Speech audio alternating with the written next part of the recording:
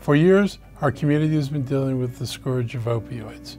We have taken some actions to help. Emergency anti-overdose solutions are now easy to find on police officers, firefighters, and other lifesavers, so they aren't helpless when they encounter an overuse of drugs. Unfortunately, they're seeing more young lives put in jeopardy because of fentanyl. Earlier this month, a 15-year-old overdosed and died.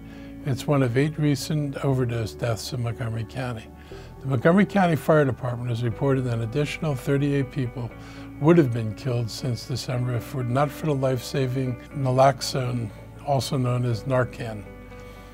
Opioid misuse and overdoses has been a major public health problem in our county for several years, but more recently the use of fentanyl in pills and the younger age of those misusing it is very concerning.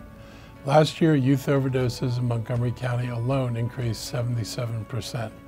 Fentanyl is a synthetic drug intended to mimic opioids, and it's pressed into pill form so it looks like many other drugs.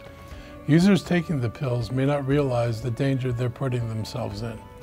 Nationally, 71% of adolescent overdose deaths in 2021 involve fentanyl. The more kids experiment with drugs, the greater the risk posed by the presence of fentanyl in the drug market.